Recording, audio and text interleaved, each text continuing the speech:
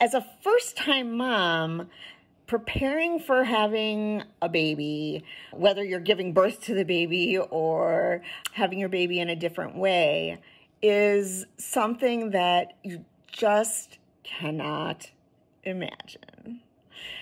I'm Cindy Rubin. I am a breastfeeding medicine specialist and fourth trimester doc in the Chicago suburbs. And today we're going to talk about that kind of first-time mom expectations. I think a lot of us see the perfect experiences on TV or in books and movies of the beautiful birth and everyone's healthy and the baby latches on right away if you were planning on breastfeeding and everything looks great and mom looks rested and everybody's good. And that's not usually the reality. So it's exhausting having a baby. And I think most people hear that and they're like, okay, I know, I'll be fine. But I think for most people, it is more exhausting than anything that they've ever experienced. Even people who are sleep deprived, have weird sleep because of their jobs or things like that.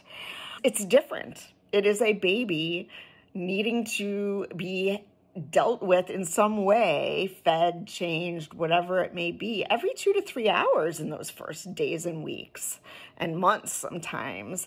And you can't say no. You can have some relief from other people, which is actually a really important thing to enlist. But I think it's something that most people cannot even imagine. Breastfeeding can be very difficult. It can be painful. It shouldn't be painful persistently, but it can be. And we can just feel a lot of ways that we don't expect as well. We can expect to be just happy and joyful, but instead we can be sad. We can feel connected to our baby. Maybe we don't feel connected right away.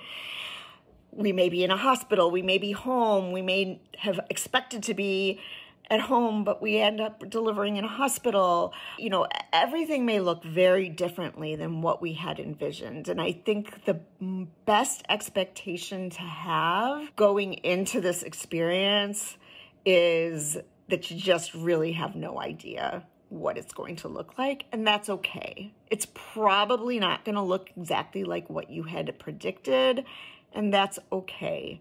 You will roll with those punches, try to get people, services, your village, doulas, lactation people, relatives, night nanny, mother's helpers, all the people who you're going to lean on in those first weeks, have them ready to go. But know that even expectations for those people, it doesn't always look the way you had hoped for it to. So I think being prepared to be unprepared and to have to get used to things that you weren't planning on it being that way, I think that's probably the best way to go into, and be ready to roll with those punches and don't feel alone. Look for support. There's so many different ways to get your support. If you are going to be breastfeeding and you want to go in with some preparation, then getting a prenatal lactation consultant or breastfeeding medicine specialist to go over things with you beforehand might help also with those expectations and how to make those first days go a little bit easier. So first of all, congratulations. And it's a very exciting time, but it's a challenging time. And I wish you the best. And reach out if you need my services or other village people for the postnatal period of time. Have a great day.